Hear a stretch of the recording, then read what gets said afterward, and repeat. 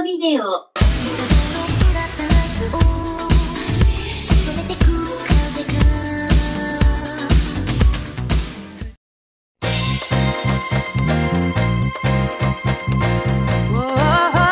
In 1991, a specter was haunting arcades across the globe, the specter of fighting games. When Capcom released the sequel to 1987's Street Fighter II: The World Warrior, the world of video games was forever changed. All of a sudden, Japanese game studios were putting time and resources into making their own fighting games and directly competing with Capcom. This led to the development of many classic early 90s fighting games such as Tekken, Art of Fighting, Samurai Showdown, Darkstalkers, Virtua Fighter, World Heroes, The Outfoxies, Battle Arena Toshinden, Voltage Fighter Gaokaiser, Fighting Vipers, and of course, the franchise that stood head and shoulders above them all, Fighter's History. And as with anything that took the Japanese pop cultural landscape by storm, there was plenty of merchandising surrounding these franchises, and you better believe that included anime. The 90s anime scene was smothered in TV specials, OVAs, and movies based on fighting games, and most, if not all of them, were some of the few animes at the time that got localized ASAP. This fighting game boom was not exclusive to Japan, this was a global thing. If companies like Capcom, SNK, and Namco wanted to retain a fanbase and wring as much international cash out of said fanbase, they had to strike while the iron was white hot. What were they gonna do? Wait for the Americans to make their own adaptations?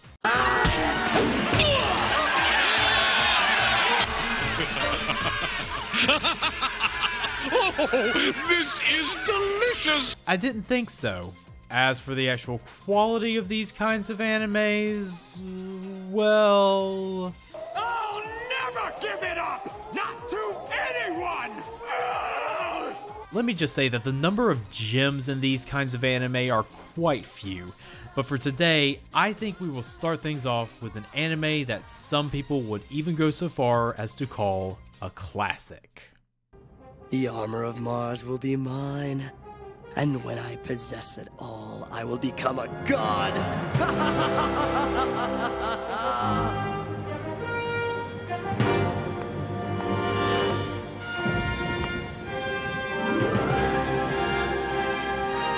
Feel the storm, it's coming.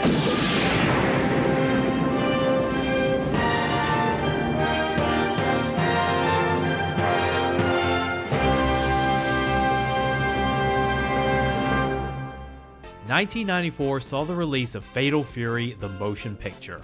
At the time, SNK was one of the biggest powerhouses of arcade gaming, competing hard with Capcom, and Fatal Fury was their flagship franchise. If anyone asked if there was a fighting game franchise that could easily go toe-to-toe with Street Fighter in those days, the answer would almost always be Mortal Kombat, to be fair, but the Fatal Fury franchise would have also been an acceptable answer, especially in Japan. The Fatal Fury franchise can easily be attributed as a source of several iconic fighting game characters: Billy Kane, Kim Kapwan, Joe Higashi, Mai Shiranai, Geese Howard, and of course, the face of the franchise and possibly SNK itself, Terry Bogard. Are you okay? A franchise defined by memorable characters, joystick-snappingly hard boss fights, and digitized bad English pretty much demanded an anime adaptation from the get-go, and it certainly got it. Though, interestingly, Fatal Fury: The Motion Picture isn't exactly an adaptation of the games. It's actually a sequel to the two TV specials that were straight adaptations of the first two games respectively, Legend of the Hungry Wolf and The New Battle. Fatal Fury: The Motion Picture is an entirely original story with entirely original characters. Taking place right after Fatal Fury 2: The New Battle, Terry Bogard and his brother Andy, along with Mai and Joe, are asked by a mysterious girl named Sulia to track the remaining pieces of the all-powerful Armor of Mars. The Armor of Mars was the armor of the legendary warrior Godimus, whom the heroes discover invented many of the martial arts moves seen throughout the series. Sulia is a descendant of Godimus as well as her brother Laucorn. Laocorn, who has already gathered half the armor pieces, seeks the rest to become an all-powerful god. The mission given by Sulia to Terry and the gang is to stop Laocorn and his lackeys from not only gaining that power, but also using that power to unleash the spirit of the armor and rain destruction on the entire world. That if my brother manages to collect all 6 pieces, the curse of Gaudamus will overtake him. His power will be beyond human. Beyond. And so begins a globe-trotting adventure full of sick fighting scenes, character cameos, and skimpy swimsuits. First, let's get into the thing that pops out to you the most when you first view this anime: the animation style. It is certainly a unique style. Angular faces with soft edges, top heavy with skinny midriffs, eyes that are either sharp and narrow or big and round, the men's bodies emphasizing their muscular athleticism, the women's bodies emphasizing their assets. Those who are well versed in anime of this era will instantly recognize this style because it is the calling card of a very well known animator, character designer, and director that was huge in the 90s. In other words, it's time we talk about a very special boy.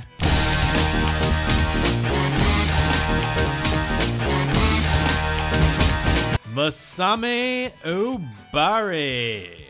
Known primarily for his incredible work at designing mecha in the 80s, he was good enough that he held a lot of 90s anime, both as a designer and a director. And his work on the Fatal Fury franchise is probably his most well known. As far as his direction goes, Obari-san is, how should we put this? A guilty pleasure at best. You can't deny that the way he draws humans is not the most aesthetically pleasing. While they do have a vaguely human shape and certainly do resemble the characters from the original, it is easy to understand why this would turn people off when Obari has a tendency to completely disregard consistent anatomy. If anatomy gets in the way of a cool or sexy pose, then out the window it goes. Like, there is a reason why parallels have been drawn between him and other big-time 90s artist Rob Liefeld. Obari is a very self-indulgent artist, especially when it comes to animating the ladies and the bouncing pair of balloons they all have in place of breasts. You just know he was in hog heaven when he got the chance to direct the animation for my most famous pair of honkers in video game history, Shiranai. But there are some things about Obari's animation direction that do in fact work for this anime. Aside from his love of lady pecs, Obari is also a lover of spectacle, and boy does that love help here. This isn't Fatal Fury the series, this is Fatal Fury the goddamn motion picture. So it would behoove Obari to make sure that the fight scenes are as fluid and as climactic as possible. Each punch hits hard, each kick hits hard, each dodge feels like a close shave, and you gotta love the absurdity of nearly everyone ripping their clothes off in lovingly rendered detail to reveal their fighting outfits underneath them. And Obari is not averse to the runny eggs effect. This is usually seen in Gainax and Trigger productions where the characters go deliberately off-model to better smooth out the action. Some people might not be a fan of this technique, but I'll take it over excessive speed lines. But probably the best thing about Fatal Fury the motion picture animation-wise is that it's not afraid to look cinematic. And it really adds a lot of gravitas to otherwise inconsequential scenes, like this one of Joe preparing for his big comeback fight.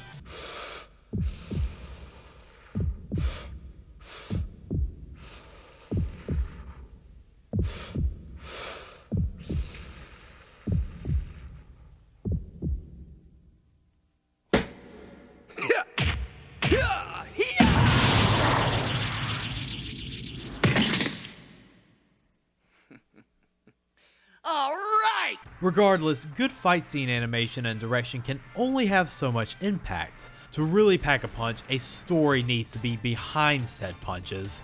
Well, it does start off very well. Right before the screen appears, we get the MacGuffin established, we get the villains and their powers established, we get the importance of said MacGuffin established, we get the villains' motivations established, and finally, we establish the hero who is going to stop them all. It's a perfect setup, and it's a shame it's the most well-paced part of the story.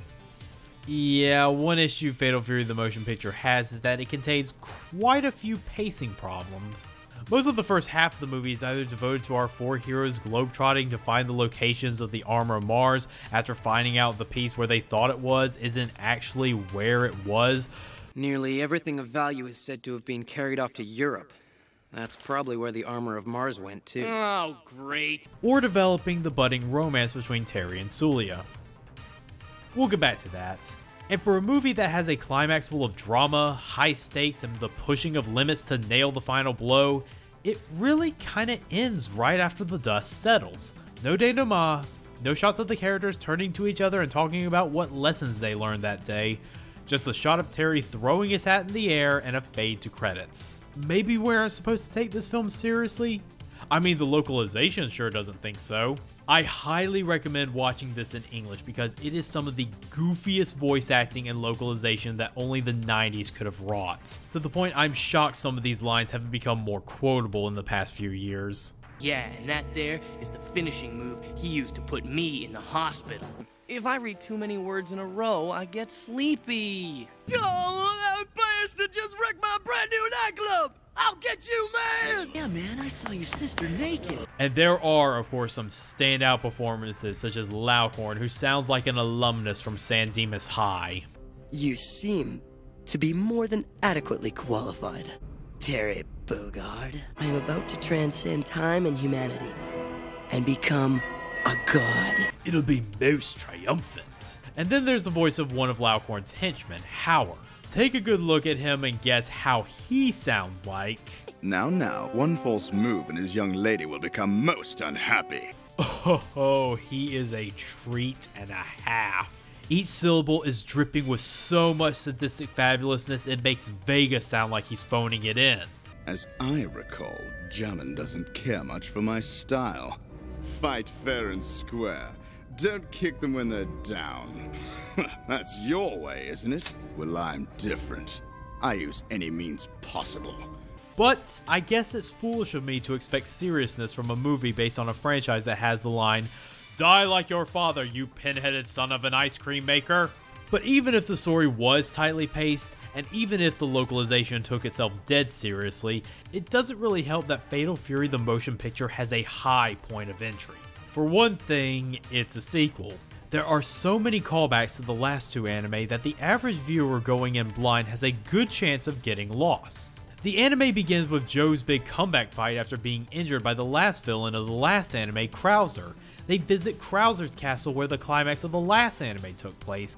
There's even an extended scene involving Terry seeing visions of his dead girlfriend who was killed off in the first anime. Second off, Fatal Fury the motion picture was made entirely with an audience of Fatal Fury fans in mind. A bit self-evident, I know, but if you go into this without even a basic knowledge of what the Fatal Fury franchise is or who its characters are, you are essentially throwing yourself to the hungry wolves. There are so many scenes in this anime that revolve around cameos of known Fatal Fury cast members, and they are mostly designed to get a pop from the audience screaming, "I know who that is!" This scene right here is probably the best example. Raging Storm!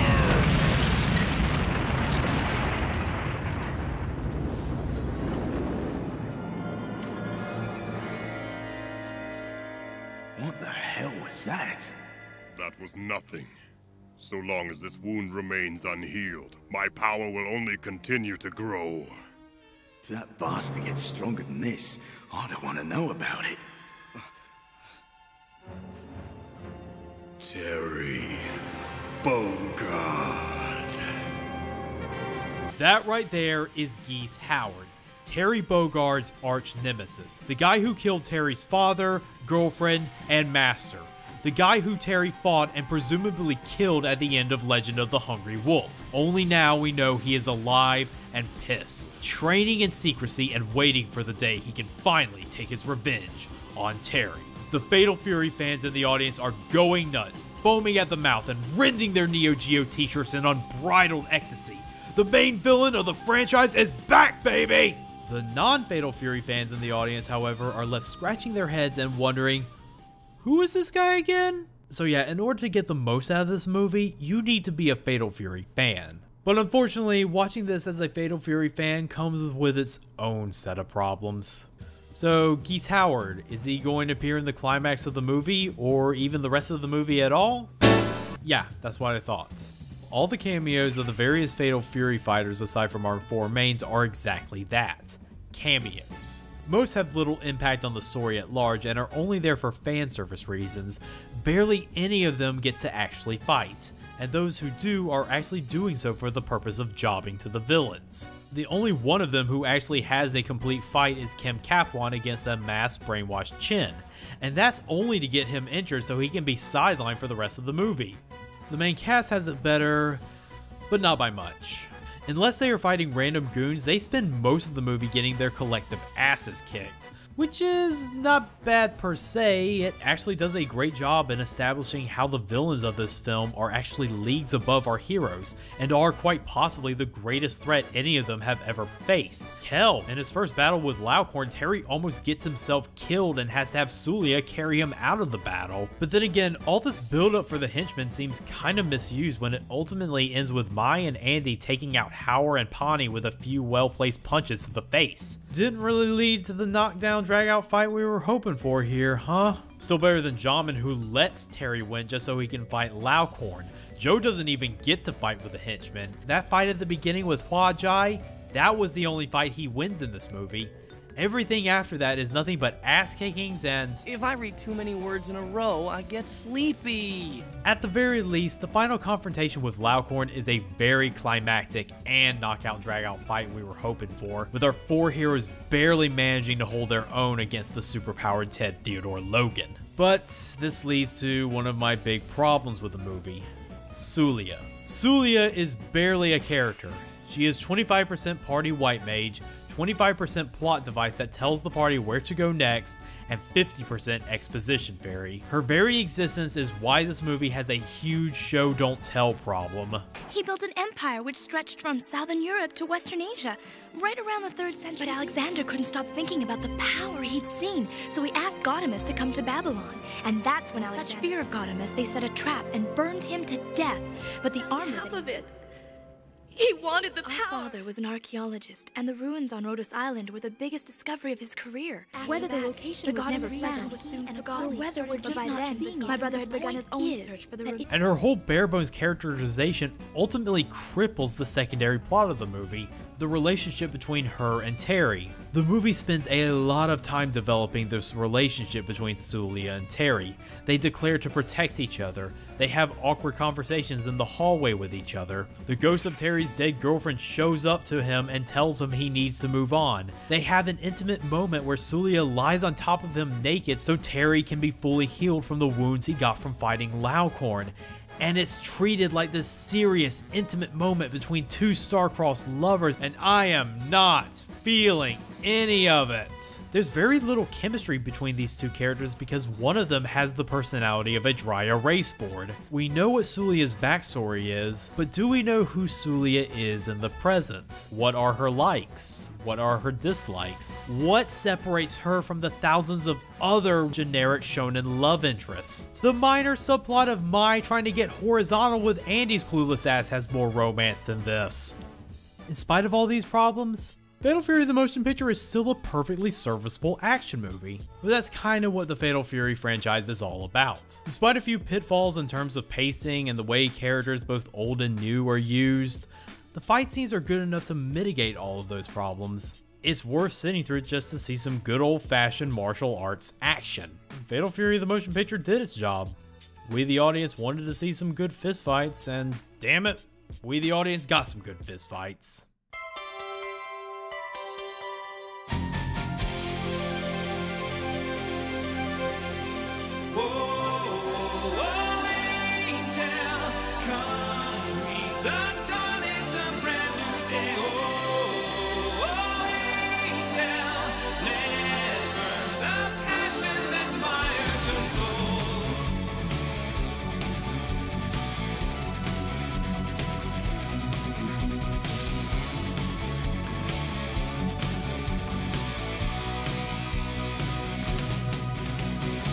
Each lonely night I get through without you becomes my victory.